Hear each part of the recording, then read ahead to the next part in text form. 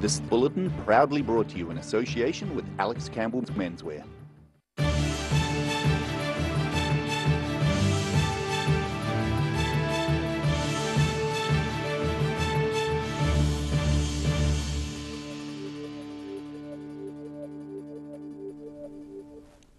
Tonight on The South Today, a memorial to conscientious objector Archibald Baxter has been unveiled in Dunedin. Prime Minister Jacinda Ardern is set to receive an emotional plea from a young Dunedin girl. And we discover there are proper ways to tread water if you want to survive in the sea. Kia ora, good evening, I'm Melissa Barton. A new memorial to those who didn't fight in World War I was unveiled in Dunedin today. Named after conscientious objector and local man Archibald Baxter, the opening ceremony was attended by a top government representative. The Deputy Prime Minister Grant Robertson and other dignitaries were joined by a large crowd for the official opening of the Archibald Baxter Memorial Peace Garden and National Monument to Conscientious Objectors in Dunedin today. Peace advocate Kevin P. Clements says it's a fitting addition to other monuments around the country. You know, there are thousands of monuments in New Zealand to war victims and no monument at all for those who chose a different path. The monument is a stylised representation of local identity and conscientious objector Archibald Baxter enduring Field Punishment No. 1, which saw him tied to an angled stake for many hours on the enemy front during World War I. And in New Zealand we have a lot of memorials to those who fought, and that's the right thing. But it's very timely to have one to those who showed the courage of their convictions to be conscientious objectors. And Archibald Baxter was, you know, a person who showed enormous courage and leadership. Grant Robertson more or less apologised on behalf of the state for the punishment that was meted out to Baxter. Those behind the memorial and garden hope it will inspire visitors on the way of peace. In Dunedin, The South Today. The Delta strain of COVID-19 has crept even closer to the south. Confirmation of an initial 2 community transmission cases in Christchurch yesterday led to a scare at the Macraes mine in East Otago. The mine closed parts of its operation yesterday afternoon for a deep cleaning yesterday, when a site contractor learned their partner was considered a close contact of one of the Christchurch cases. A spokesperson for Macraes says the deep clean of common areas in the processing plant included crib rooms and meeting rooms, as well as buses used to transport workers to the mine. The contractor and their partner have been advised to get a test and isolate until results are returned. Jacinda Ardern is set to receive a letter from an 8-year-old Dunedin girl who is missing her father. Emily Harrop's dad is stuck in Sri Lanka, having missed out 5 times on getting a spot in managed isolation to return home. 8-year-old Dunedin girl Emily Harrop is really missing her father. After working on contract overseas, he's been unable to get a spot in managed isolation to come home. So Emily is going straight to the top, writing an emotional letter to the Prime Minister. Right now he is a physio for the Sri Lankan cricket team and I really miss him. I haven't seen him since May and this makes me feel sad. Her mother, Gwen Harrop, says her husband is currently in Sri Lanka and has tried 5 times to get a position in managed isolation and quarantine using the voucher system. The stress is taking its toll on the family. We're really trying and we're struggling. And I know there'll be lots of families that would have dads that work abroad that are in the same boat. And the mental health is quite taxing on the family, I think. Emily's father, Brett Harrop, has a 2-year contract as a lead physiotherapist for Sri Lanka cricket. He'd originally planned to visit his family several times a year while building up his resume overseas, before hopefully working with New Zealand cricket. We think he'll end up working with the Black Caps down the track and to bring his best skill set to Cricket New Zealand. he's got to go abroad to get the experience. The Harrops recognise there's other families more deserving of a spot in MIQ, but they argue there's also people coming back from holiday, and the current system doesn't discriminate between cases. After discussing the family's situation, Amelie decided to write directly to Jacinda Ardern and explain the impact the MIQ system is having on her family. I think, the children pick up on a lot of stuff that we don't realise, and they hear bits on the news and they hear bits on phone calls, and I think they like to be a part of helping.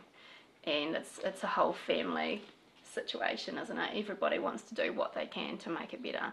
Yesterday, the government announced changes to the MIQ system, including shorter stays, which should open up an extra 1,500 spaces a month. In Dunedin, the South Today. A master plan for Queenstown's Ladies' Mile has been adopted despite overwhelming opposition by local residents. After more than 18 months of public consultation over the issue, Queenstown Lakes District Councillors voted 8-1 in favour of the master plan.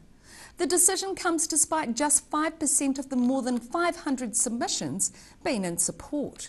The plan seeks to proactively guide the development of the land beside the main arterial route into Queenstown, beside Lake Hayes and the Shotover River. The area could see almost 2,500 new high or medium density homes, plus a commercial centre and potentially 2 new schools. A Dunedin researcher has discovered which method of treading water is the best to use if you get into trouble while swimming. Out of the number of various water treading techniques, it turns out the egg beater stroke uses the least energy while you wait for help. Kiwis love going to the beach or swimming in rivers and lakes over the summer, but unfortunately some get into trouble and end up having to tread water until they're rescued. Knowing which water treading technique takes the least effort could help save lives, as a lot of drownings occur after exhaustion. Research by Tina Van Doon from the University of Otago School of Physical Education found the egg beater technique is the least exhausting of the water treading methods. People tend to do different types of movements when they are trying to tread water. For example, an upright breaststroke technique that is very simple and easy to execute, or a kicking movement with the legs, etc. So we wanted to actually compare them against each other to really find out which one is most economic. Van Doon is planning to investigate her initial findings in more depth, with research potentially challenging the way water safety is taught to youngsters. We can inform teaching, water safety teaching and swim instruction. So what kids learn when they first learn to tread water will hopefully become more evidence-based. And because swimmers need to relax and keep their wits about them if they're in trouble in deep water, the egg beater technique was also found to be the least mentally draining. Right, so when people are in a drowning scenario, they often have to multitask, so they don't just have to perform movements, but they also have to make decisions and process a lot of information. So we tested also how cognitively challenging each of those movements is. Van Doon's initial study was limited to a small group of experienced swimmers, with her next step to see whether the same technique is the best option for inexperienced swimmers as well. In Dunedin, the South Today. Still to come on the South Today, ACC suspends 2 Dunedin staff members for inappropriately sharing client information. And we catch up with the Wilkinson family taking on an ambitious project.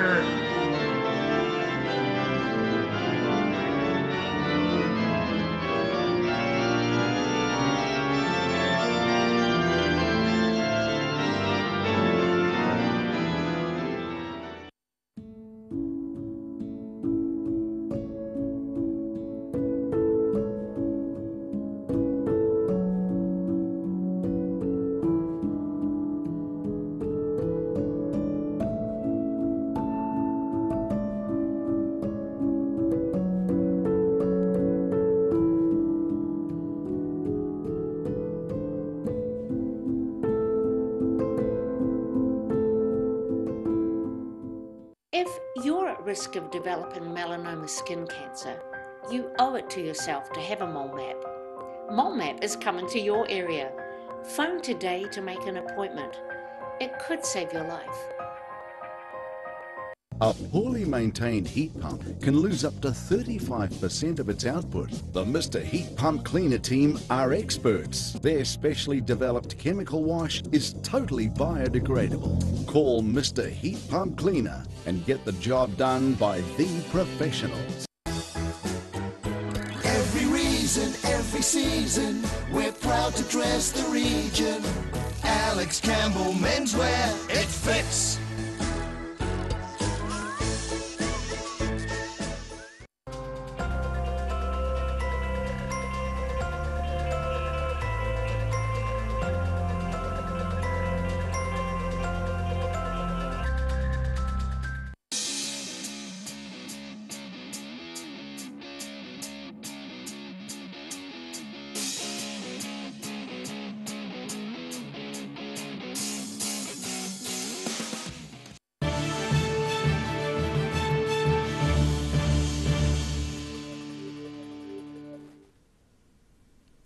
Welcome back. Dunedin-based cancer diagnostics company Pacific Edge has confirmed its new CEO. Scientist Dr. Peter Meintjes is a New Zealand citizen who's currently living in Boston. He brings extensive expertise in diagnostics and commercial leadership, along with a track record for commercialising new biotechnologies. Pacific Edge is now in the growth stage of its business after years of research, with its CX bladder cancer diagnosis tests being adopted by international health providers. Dr. Meintjes replaces longtime CEO David Darling, who is retiring. He'll take up the new role in early January. ACC has suspended a couple of Dunedin staff members for inappropriately sharing client information. 2 Dunedin staff have been stood down by the Accident Compensation Corporation for allegedly sharing private client information in a social media group. It follows ACC standing down 12 staff in its Hamilton office pending an investigation. It's alleged the workers were sharing details of clients' injuries and mocking them in a private Snapchat group. Acting Chief Executive Mike Tully says the ACC became aware of a further incident in Dunedin involving colleagues inappropriately discussing client names. Their access to ACC's systems and information has been removed, with Tully describing the workers' behaviour as totally unacceptable.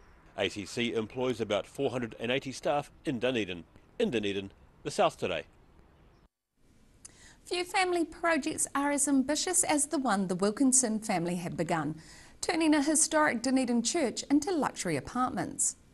Roger and Pauline Wilkinson bought the old church building in North East Valley early last year, moving in just before the first COVID-19 lockdown hit. There's more than meets the eye for a former Melbourne-based family who have ambitious plans to transform the former St David's Presbyterian Church in North East Valley. 1 and 2 people in each apartment, so that it doesn't change the character of the neighbourhood, which we're quite concerned about, and also concerned about the building. It doesn't lend itself to being 48 flats full of people. It'll just be a nice neighbourhood, a nice environment. The Wilkinsons had been living in Melbourne prior to lockdown last year and planned to travel to Dunedin once a month to visit family and help out with school runs. Oh, we're picking the kids up from the school 3 doors down and looking around for a weekender, bed and breakfast or something, and Pauline said, oh, this place will be perfect. I said, don't be stupid, we'll never be able to afford something like this.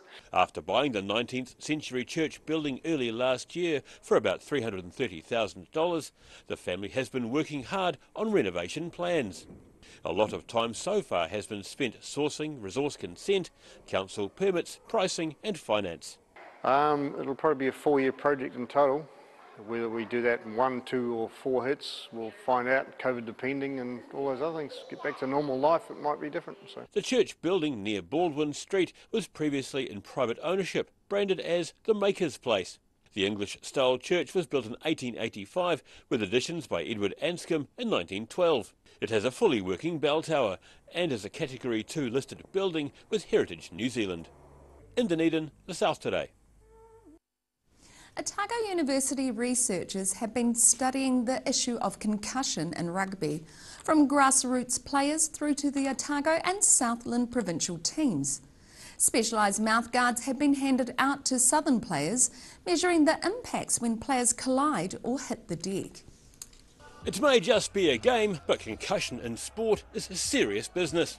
New Zealand rugby researcher Danielle Salmon has fitted many of these Otago players over the years with custom mouthguards which measure and track their performance. If the proximity sensor is close to the teeth, what happens is it's set at a threshold of 5 Gs. So if I'm running along and, bump shoulders with somebody or make a tackle and go into contact, what that does is it triggers the mouthguard to capture data. Players from Otago and the Stags are taking part in a pilot study funded by New Zealand Rugby, World Rugby and Otago University. 700 mouthguards were handed out this year to players from beginners through to professionals.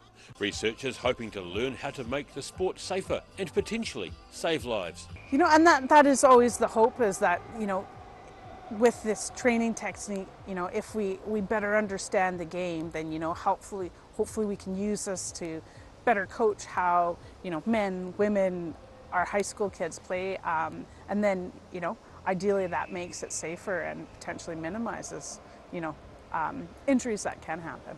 It's been a first introduction to rugby for the Canadian researcher who grew up watching Gridiron. The high-tech mouthguards collect data when impacts occur.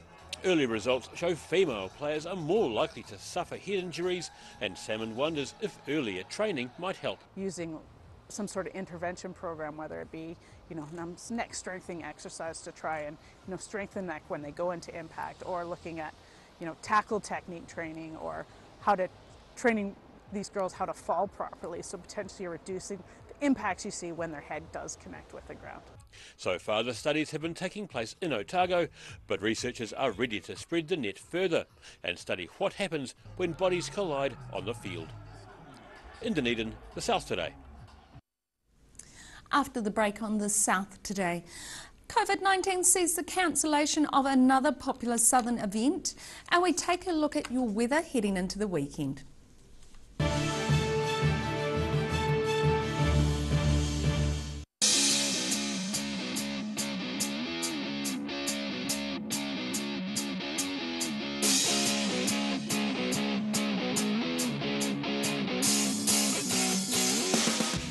MTF Finance can help you turn the key on your next vehicle with a loan made just for you. TCs and lending criteria apply. If you're at risk of developing melanoma skin cancer, you owe it to yourself to have a mole map. Mole map is coming to your area. Phone today to make an appointment. It could save your life.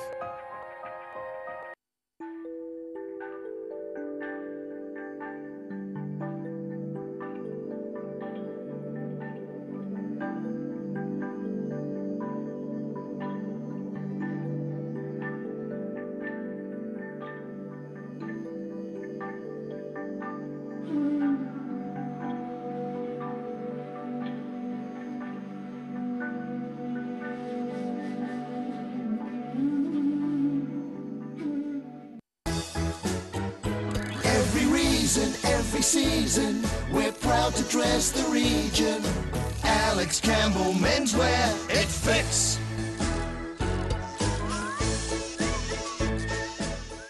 A poorly maintained heat pump can lose up to 35% of its output. The Mr. Heat Pump Cleaner team are experts. Their specially developed chemical wash is totally biodegradable. Call Mr. Heat Pump Cleaner and get the job done by the professionals.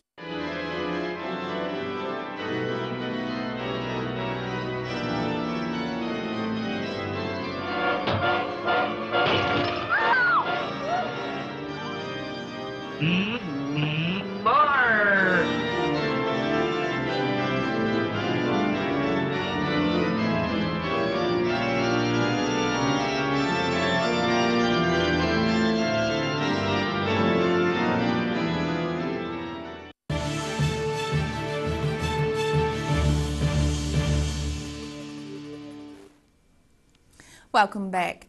The next Burt Munro Challenge, scheduled for February 2022, has been cancelled due to the volatility of the COVID-19 situation. Organisers say they would lose several $100,000 if the event had to be cancelled at the last minute. If that happened, they don't believe they could afford to stage any future events. The annual gathering, which this year was held in April, attracts more than 600 competitors across various events and draws more than 20,000 spectators. The knives are no longer nipping at the kilts of the Highlanders. The licence to operate the Super Rugby franchise expired this year. It's been confirmed the Highlanders investor group of Shane Drummond, Raymond Burke and Warren Goddard have bought the shares of former director Matt Davey. He owned failed ticketing company Ticket Rocket. The investor trio now owns 77% of the club, with former Lion Nathan Chief Executive Peter King buying a 10% share. The balance is held by the 3 provincial unions that make up the Highlanders region. New Zealand Rugby has granted the group a licence to operate the rugby franchise in perpetuity in Otago and Southland. And now recapping tonight's top stories on the South Today. A memorial to conscientious objector Archibald Baxter has been unveiled in Dunedin.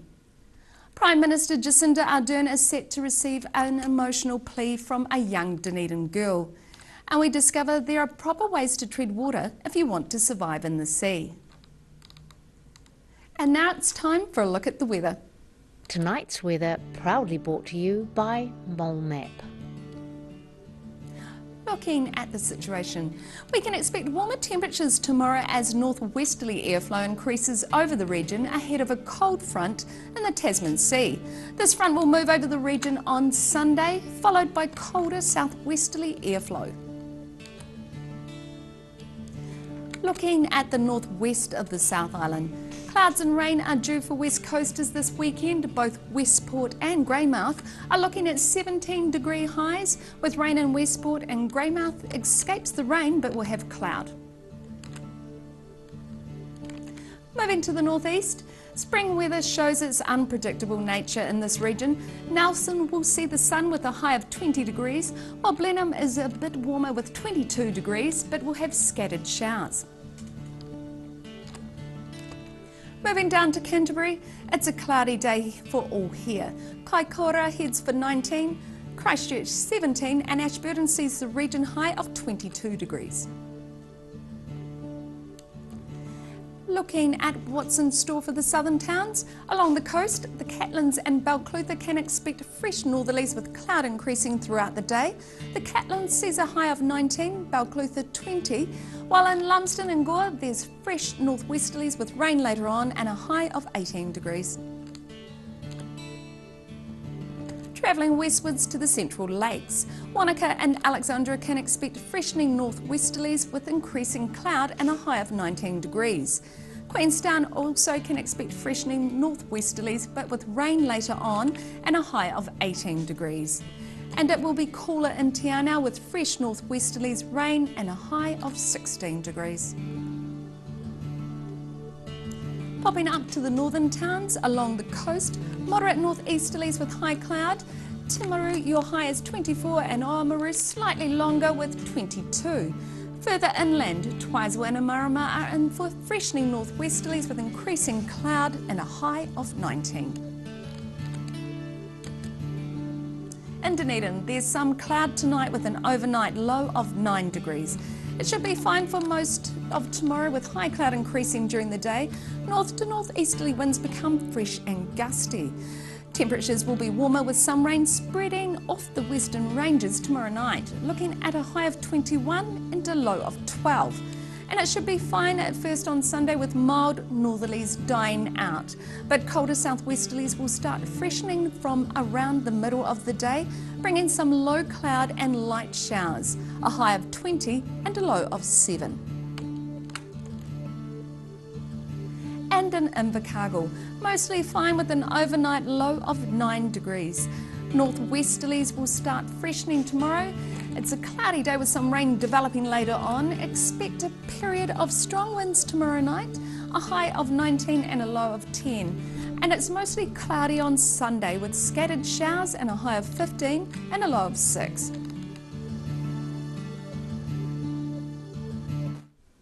And that's all our news for this Friday and indeed the week. For the latest news from the southern region, head online to odt.co.nz.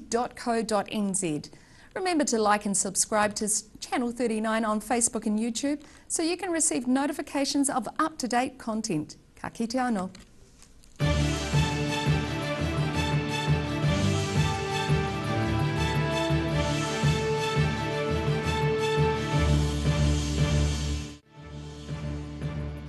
This bulletin proudly brought to you in association with Alex Campbell's Menswear. Supporting local content so you can see more of New Zealand on air.